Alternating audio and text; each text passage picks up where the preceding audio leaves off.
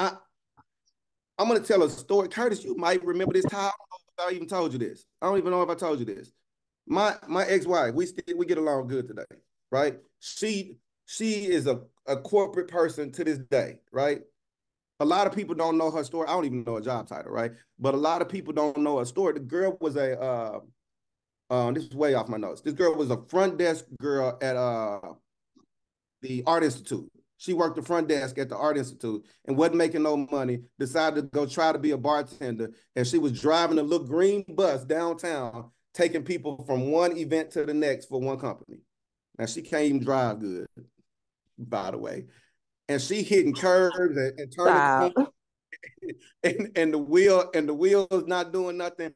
And guess who owned the bus that day going from a bar to the Astros game?